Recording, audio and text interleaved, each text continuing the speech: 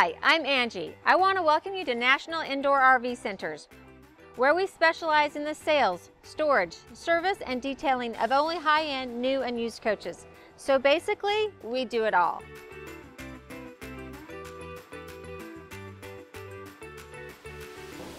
Hi, I'm Angie with National Indoor RV Centers, and today we're going to continue our educational series talking more about paint, specifically ceramic coating. And is it snake oil, or is there really value to ceramic coating? It's something we need. You know, I'm a bit of a nerd, as you may have guessed. Angie knows. So I wanted to really dig into the details of what ceramic coating is. What is it made of? What's it intended to do? So I kind of went on a little journey to understand what is this product actually promoting and what is it actually protecting us against. So we're going to talk a little bit about that today. So Mark, what is ceramic coating and what are the benefits? A ceramic coating is just what it sounds like. It's a coating that is applied over the top of the coach that puts a ceramic barrier between the elements and your paint job on your coach. So it is literally just what it sounds like. And what it is it's a hardened material that is roughly 4 times harder than the paint that is on your coach. And the reason for that is it's to protect against discoloration due to elements. It's there to protect against scratches. And what it really is it's 13 microns is what it is. A micron, one single micron, cannot be seen with the human eye. This is 13 microns, and just to put that into perspective for you, 70 microns is the size of one human hair. Believe it or not, I used to know that. so it's roughly as thin as 1/6 of a human hair. So it's something that is very thin, and it can be applied, and it actually magnifies the gloss on your coach by roughly 35%. So it puts a brightness on your coach while also providing a protection against this really thin membrane between the world and your investment. So is it going to protect my coach against rock chips and say tree branches if they scrape the side? Like, how much protection am I going to get from it? That's a really good question. Let's put this into perspective in a little bit of geometry and some detail. Oh no, geometry. The hardness on an automotive vehicle that you might buy is anywhere between a 2H and a 5H. Well, what's a 2H and a 5H, right? That is a pencil, believe it or not. It's the lead density of a pencil, and that is actually how the hardness is measured in paint and wood, things like that, is a pencil test. So an automotive vehicle has a hardness range of 2H to 5H. And what that does, it says it will protect against some gravel at a slow moving speed. Well, let's think about that. I think almost every new coach that NIRVC receives has some kind of rock chip damage. Sure. That is not a failure of the driver. It's not a failure of the company that painted the coach. It's how this paint was designed. One of the things that I want people to start doing is questioning the manufacturers of the coaches. It's no different than understanding what your def tank is capable of or any other component on your coach. Your paint is equally important. And one of the things that people don't do is think about the chemistry of that paint. They look at the stripes and they say, oh, this is really pretty. But what they don't know is, how hard is my paint? You know, what can I expect out of this paint job? So I think those are questions that customers need to start becoming educated on and understanding what they are. Because if the paint, for example, on this product was a 2H and that was under a baked condition, what happens if this coach had some kind of paint repair outside of the bake booth and it was never rebaked? That area is more than likely less as hard than the rest of it. So I would encourage people to become more educated about their specific coach and the paint that is being applied to their coach and what the expectation of that hardness is. The ceramic coating is actually a 9H. So 9H is 4 times harder. And what 9H really means is that is as hard as you can get before it becomes tempered glass. And it's also as hard as you can get before you start losing clarity on the coach itself, so the paint color. So that is as hard as you can get before this color has been distorted by this application. So 9H is a really clean, glossy product, 35% higher gloss, that still provides the clarity and as hard as you can get, that will protect against some rock chips. Obviously, you know, if a boulder comes flying at you as you're driving through the valley, you're going to be in trouble. But the general gravel discussions, they kind of go away. right? So Okay. we now have a lot more protection. If you brush across a tree, it's probably not going to scratch your paint unless you drove into the tree. Right, So it gives much more protection than what is coming out of the factory, and that's the factory in perfect conditions. We all know that perfect is hardly ever attained. Some manufacturers do a really good job of providing a good, clean, hard product. We see very little defects. When those rock chips come in on a lower performing product, we see it very often. So in our last video, we talked a lot about paint defects. Every coach comes in with some kind of defect. As a matter of fact, 4 out of 5 cars need to be buffed before we put the ceramic coating on there, and that's a car. So when we talk about that 5th car, we're probably talking about something really high end, right? Every one of these coaches needs about 30 hours of paint correction before we can even touch it. And I hear the question a lot, but I wax my coach a lot. I really take care of it. But we talked in the last video about orange peel, about those superficial things, swirl marks. All of that stuff just explodes as soon as you put the ceramic coating on there because of the glare. Absolutely. So this is why I don't recommend. So many people say, hey, I can buy this stuff for X amount of dollars and just apply it out at a super show or apply it in my barn. You really can't do that. The care really needs to be put in the forefront of it so you can get the intended results afterwards. We're going to show a before and after ceramic coating example a little bit later, but you can see the tiniest defects are highlighted as soon as you put the ceramic coating on. So if it's something you can live with, that's great. But my guess is if you're thinking about putting something like this on your coach to protect your investment, it's probably something you don't want to live in. It's something, you know, counterproductive is to say, I'm going to paint over these defects if the whole intent is to apply it so you don't get defects. So that's a big difference. I know I, have watched a lot of ceramic coating videos on YouTube. You can see it.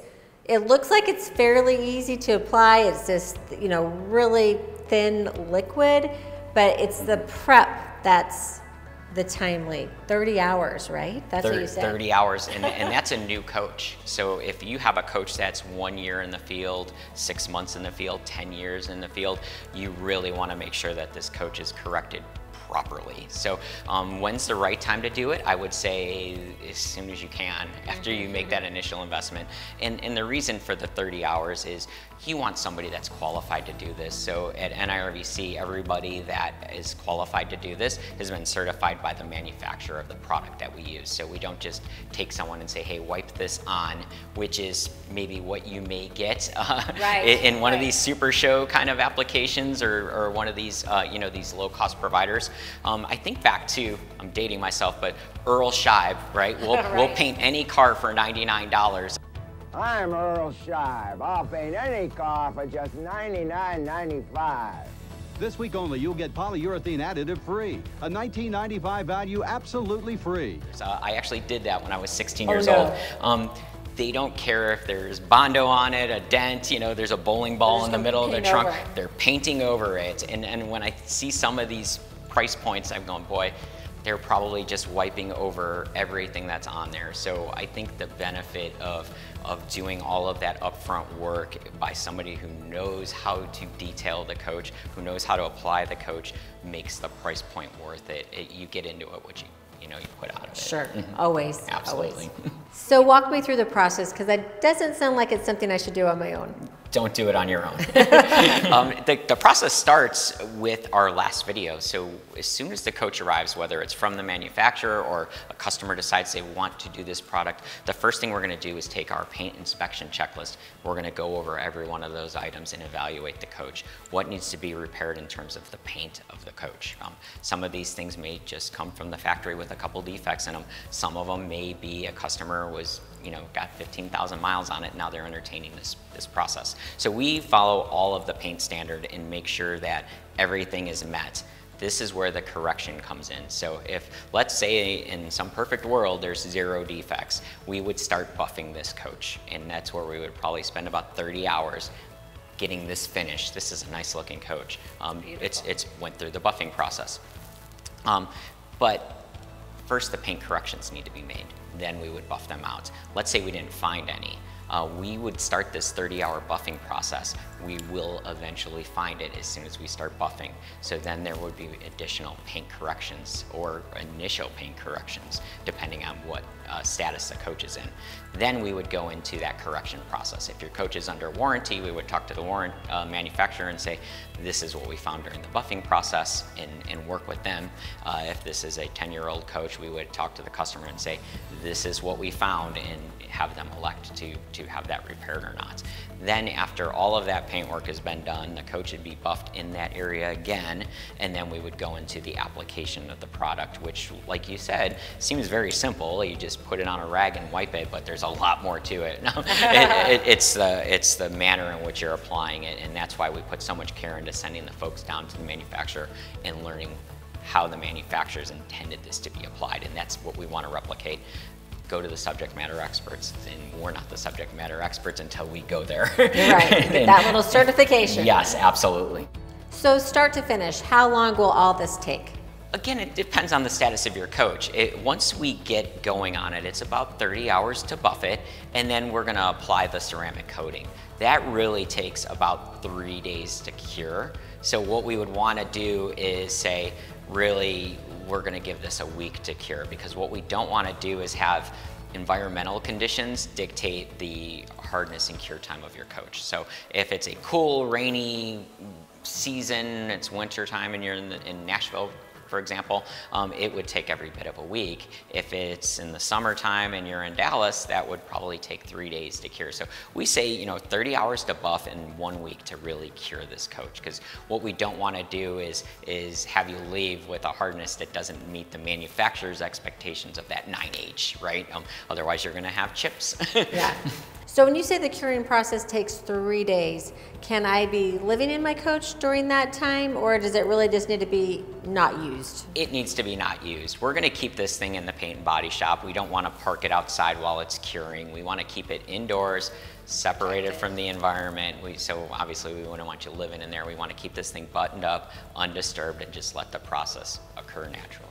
So it's the perfect time for me to plan a little vacation. It is. The great thing about Nashville is we have so many dealerships across the country that you're probably close to a relative or something interesting to see. Just plan around it, plan your trip around it. Let us take care of your coach while you go ahead and have some fun. And we're actually in Fun City, so there's lots to see and do, and to continue that education of where am I and what can I see while I'm, waiting on my coach. Absolutely. So after the buffing is completed, what's the next step?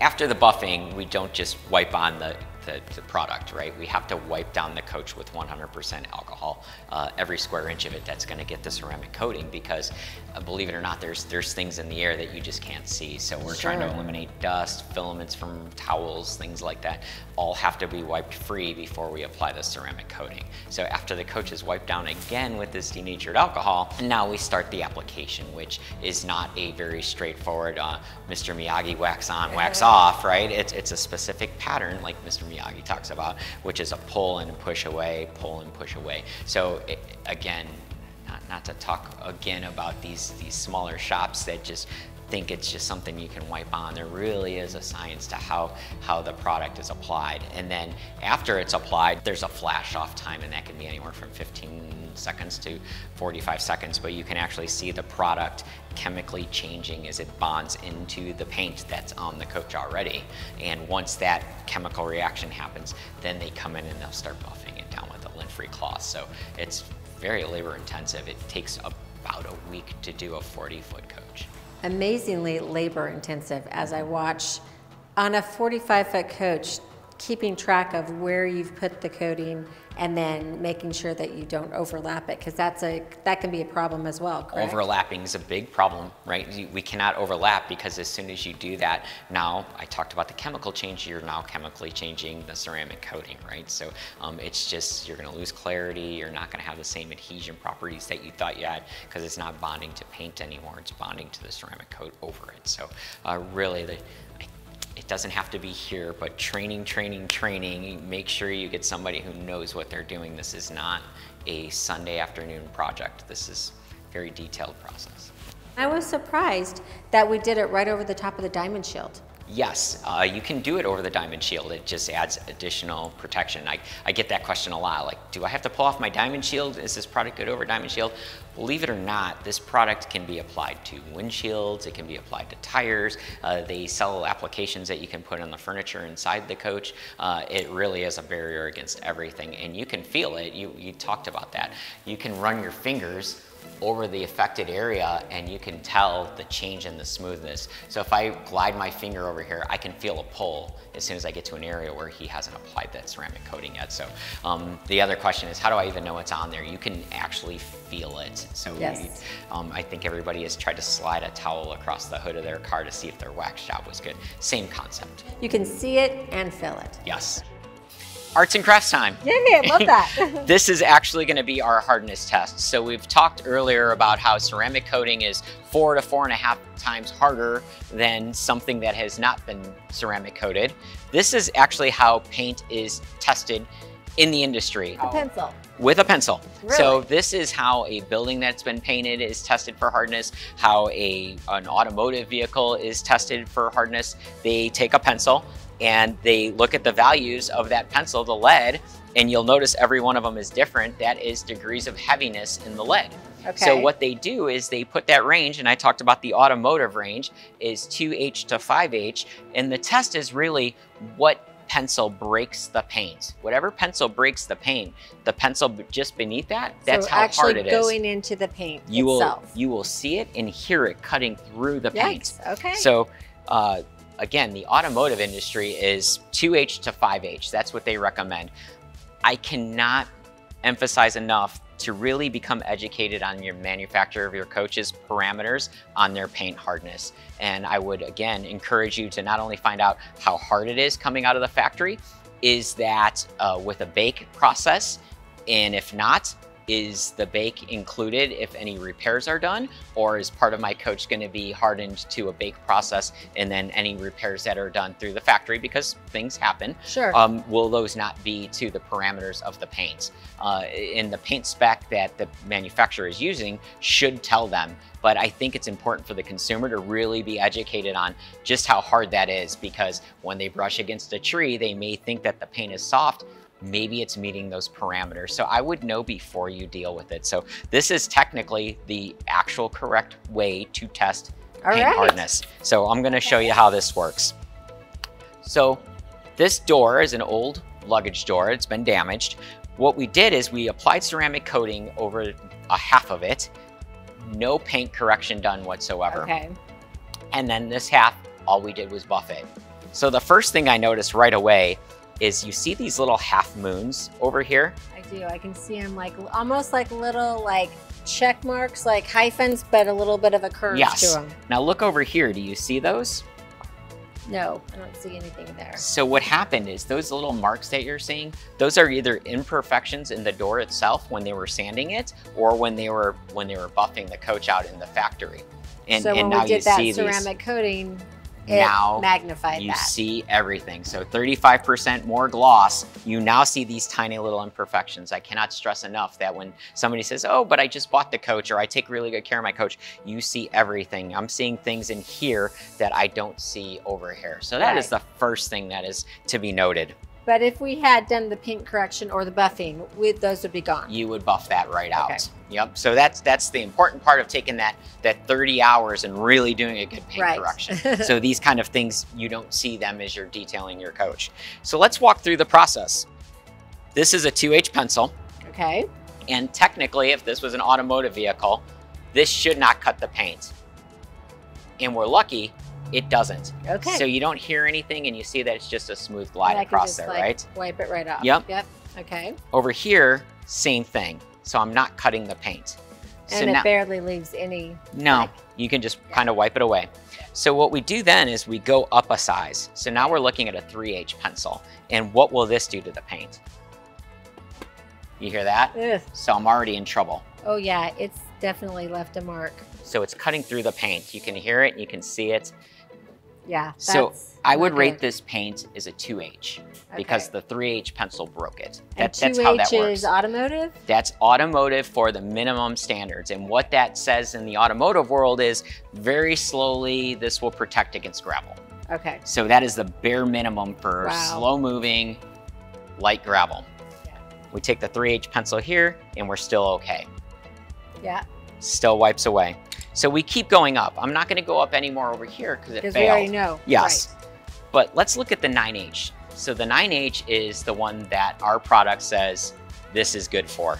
If I try it over here, oh, it tears there's the that paint tree right branch. half, right? So there's your tree branch. There's your tree branch. People don't realize, like, I always cringe, like they can be so costly. Yes. So now we do the same test over here, and it's a little skipping, but nothing. Oh yeah, yeah. The thing I want to note about this is I applied this about 5 hours ago. So this has not even been fully cured, and I can not get this pencil to push.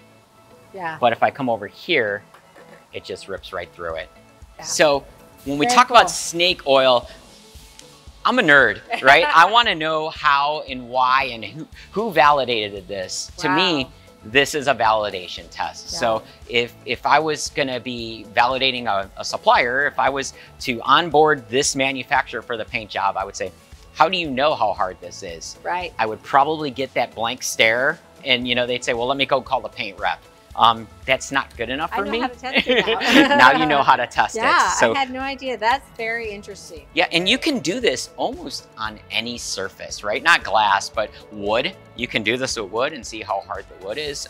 It's a really good way to understand what it is. So durability-wise, you can see the difference, right? When you know the difference, you know, it's very obvious. Yeah, very obvious. And like you said, only 5 hours cured. So this is going to get even harder. Imagine in a week, right? Wow. You're going to really have some good results here. So now that my coach is completed and ceramic coated, some of the benefits, I don't have to worry about water spots anymore, right? No more water spots, very little water spots, no bugs. It's a lot easier to clean the bugs off of this thing. You know, you to the coach. And now do I need to wax my coach anymore? It's up to you. What I would say is if you're one of these people that likes to just keep tabs on your car and understand exactly what's going on, or your RV, hobby. Right? It's your hobby. For me, it's therapy. I like to go out there and I like to touch it and admire it. Then I would say absolutely go out there and wax it. You don't need to. It's not going to provide much more benefit. Again, the ceramic coating is more about that barrier between the elements, so is really what the wax is anyways, right? It's just a longer life and it's much harder than a wax. So you don't need to. If your wife is really annoying and you want to get out of the house, go or vice versa. Or vice versa. Yeah. Thank you so much for joining me today as we went over the ceramic coating process. I hope that you found this educational and you learned something today. I know that I did. Make sure you stay tuned as we will be putting out more videos like this to educate myself and the viewers more. So again, thank you so much for joining me today. If you like this video, please hit the like and subscribe and have a wonderful day.